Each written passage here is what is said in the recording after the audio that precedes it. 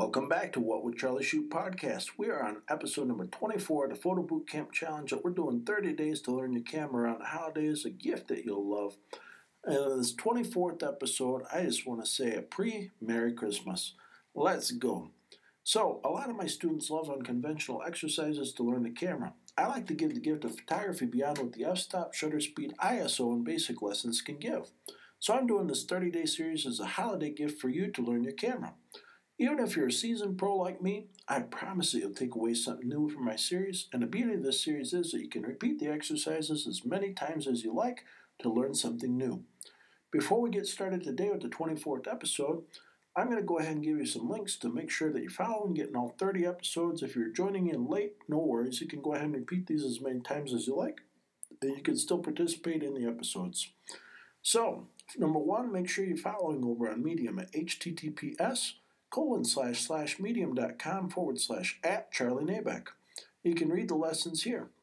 Number two, go over to Anchor. Jump over to https://anchor.fm/Charlie-or-Nabeck. You can listen to my podcast here to lessons, and you can also jump over to Spotify, Apple, Amazon, and where podcasts live if you want to follow and subscribe on your favorite channels. Also, make sure to jump over to YouTube at https://www.youtube.com/C as in cat/Charlie Nabeck. You can watch the lessons or listen here too. This is a relatively new adventure for me where I removed all my old videos when the pandemic hit, so yeah, I got 9.48k subscribers there, but the channel's been inactive until recently when I started posting again. And I am also a photo coach online on Zoom, and in all transparency, I share these lessons so you can grow in your photography.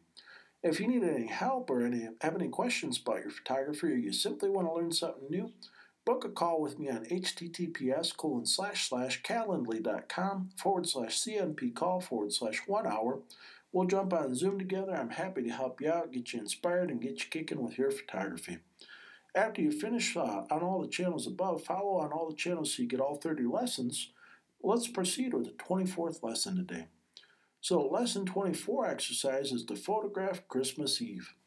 Something like it was the night before Christmas, and all through the house, the photographers were stirring and photographing the mouse.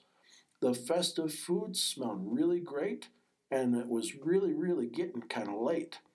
You look at your camera and you got an image, and tomorrow you got to think about Christmas. So as we get closer to Christmas, let's get festive with our cameras. Today's assignment is to photograph everything in the day leading up to Christmas Eve. This could be the traditions that your family celebrates around the holidays, or it could be simply what happens throughout the day or your attendance of a service at your church. This exercise will keep you on your feet as you experience the day through the lens and keep you thinking about your camera settings quite frequently. And remember, as always, have fun. Now, let's go through the exercise details. Number one, grab a snack and a beverage to get some energy to prepare for your shoot as usual. You need some energy to make some great photographs. I always start out with a cup of coffee and a quick snack on there, and I'm off and running. Number two. Prepare to photograph your Christmas Eve by charging your camera batteries and packing any extra things that you may need in your camera bag in advance. Pockets work too, but I would recommend to carry a camera bag for this exercise so that you can keep your camera safe in the elements. It might be raining where you are, it might be snowing where you are, something like that. Keep your camera high and dry is what I say. Number three, when you wake up on December 24th, keep your camera on you through the entire day and document what happens until you sleep on that night. Number four, think about things like angles, framing, lighting, composition, and how to best capture your Christmas Eve creatively. Number five, make sure to change your angles and perspective often as you photograph and make 10 to 20 images of what you love for your Christmas Eve. If you need to shoot more images to get this specific number of images, shoot until you're satisfied. Simple as that. Number six, remember to document everything that happens. You're going to look back at these memories in years to come, and you're going to smile from ear to ear like I do on my images as well. Number seven, load your images up on your computer and feel free to edit to your liking.